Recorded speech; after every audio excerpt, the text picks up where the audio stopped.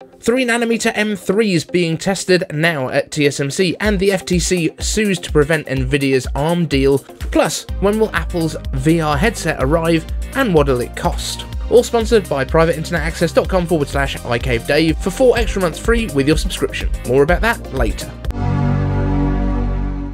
I'm iCaveDave and I simplify Apple so that everything just works for you. And if you want the latest Apple leaks, news and rumours every weekday at 12 UTC, like the video, subscribe to the channel and ring the bell. And Apple's chip manufacturer of choice, TSMC, has reportedly begun test runs of the M3 processor on their 3nm technology. This report comes via Digitimes, so take that as you will, but the chips are expected to hit volume production in the 4th quarter of 2022 and ship in the 1st quarter of 2023.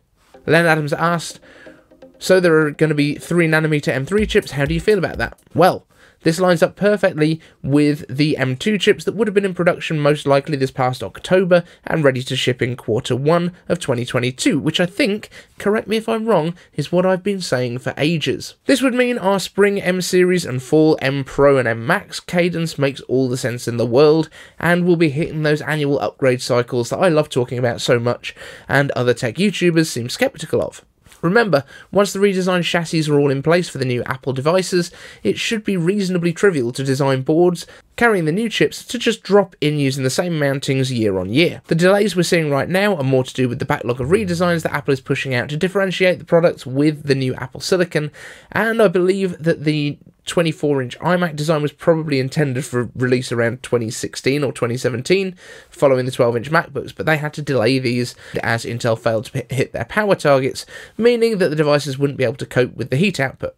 So this is a great thing for the upcoming year, assuming this is one of those coin flips that Digitimes wins. Speaking of ARM chips, the US Federal Trade Commission is suing to block Nvidia's purchase of ARM.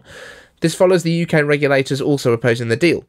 The FTC opposes the deal, saying that the acquisition would stifle innovation of next-generation technologies, and that even if Nvidia didn't limit which companies could have licenses, they could easily block features that they were concerned would harm Nvidia's other products. And I quote, "The FTC is suing to block the largest semiconductor chip merger in history to prevent a chip conglomerate from stifling the innovation pipeline for the next-generation technologies," said the FTC Bureau of Competition Director Holly Vadova. Tomorrow's technologies depend on preserving today's competitive cutting-edge chip markets.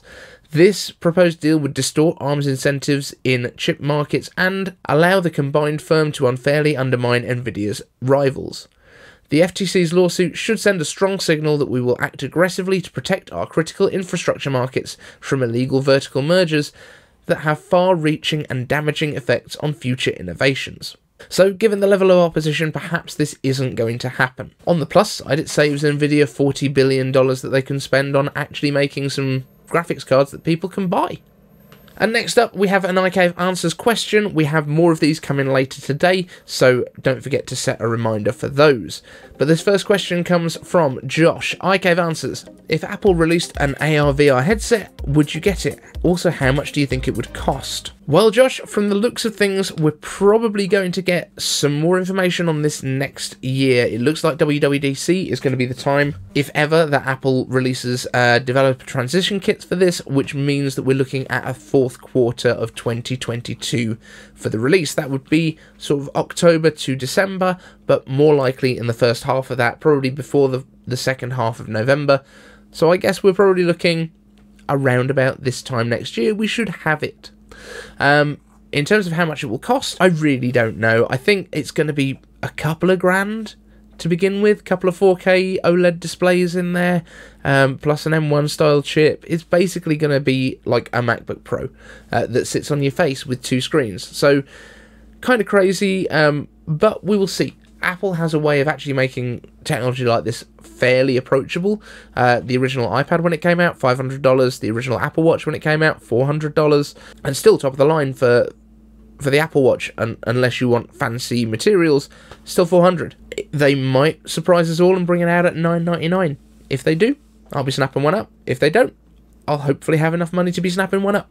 And a word from our sponsor. Today's sponsor is Private Internet Access, the world's most transparent VPN provider, with over 30 million downloads. It's a simple to use VPN that works with your Mac, iPhone, iPad, and even those PC things and Android phones, routing all of your traffic through a secured tunnel to hide your IP address and keep what you're doing private. And let's be honest, if you're watching this video, you're probably using the devices you are because you value your privacy. Private Internet Access hides your network data from everyone, from your internet service provider or network administrator to government censors. And it's the most customizable on the market, letting you set custom rules for different websites and offering no bandwidth restrictions or speed throttling so you can stream, upload, and download to your heart's content privately. And my favourite part is that it's 100% open source, so if you're one of those clever people who knows what you're actually looking at, it's easy to verify that everything is above board from the open GitHub repositories. No user data is stored, and PIA's no-log policy has been proven in court multiple times. So get your 3-year subscription with 4 extra months absolutely free for only $1.98 a month. That's 83% off only by visiting privateinternet.access.com/iCaveDave, as this offer is exclusive for you guys and it's risk-free with a 30-day money-back guarantee and 24/7 customer support. So why wait? And thank you so much for watching this show, guys. Don't forget we have more iCave answers coming for you later on today, so don't miss that. We've got all sorts of questions coming in on that one, so don't miss it. Also, thanks to all these Patreon guys over here that subscribe and basically support the channel month by month. Really appreciate you all.